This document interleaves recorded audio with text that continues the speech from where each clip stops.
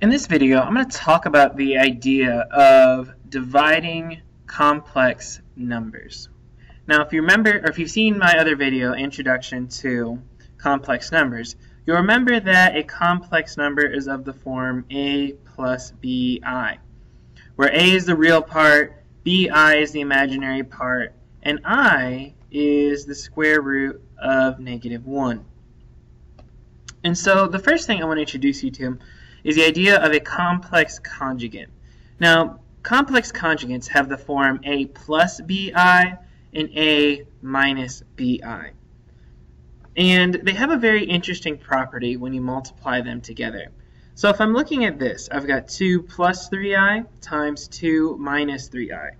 These are complex conjugates because the only difference between them is this sign. One is plus 3i, one is minus 3i. That's how I know they're complex conjugates. And so what's going to happen is pretty interesting when I multiply them. And if you forget how to multiply, you can go watch my video where I give more detail on how to do it. I'm going to kind of briefly glance through this. So first thing, we're going to multiply. So FOIL it first.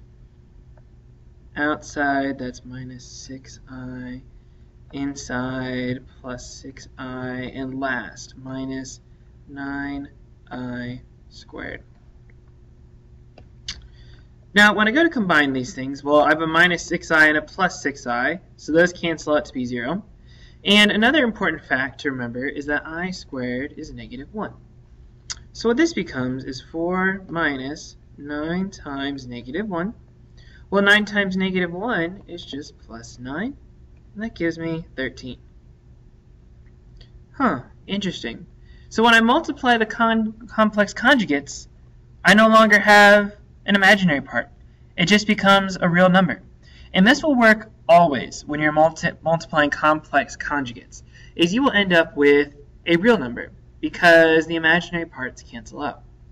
Now, a pretty quick way to multiply these is to do this. So I have plus 3i to minus 3i.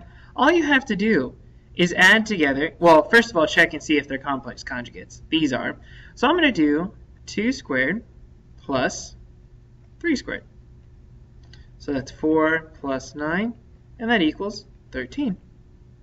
And so hopefully you see how these two things relate to each other. So that is a quick way to multiply complex conjugates. Now, let's use them for dividing. So here's what we're going to do. We're going to divide 3 by 2 plus 4i. And so first of all, write it like this. And there are 2 steps to do it. So what you're going to do is you're going to multiply the numerator and the denominator by the conjugate of the denominator. And then part 2, to simplify.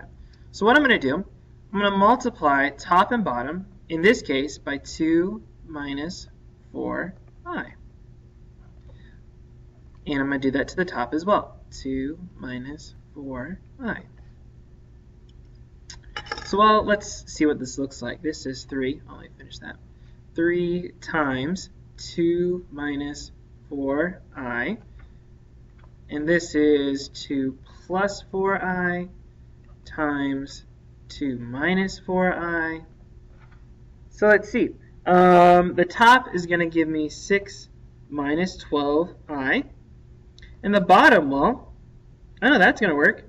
That's going to be 2 squared plus 4 squared, and that gives me 6 minus 12i over, let's see, that's 4 plus 16, which is 20. Now, in order to be completely finished, we're going to write this in the form a plus bi. So here's what we're going to do. We're going to split this into 2 fractions, 6 over 20, and we're going to subtract 12i over 20.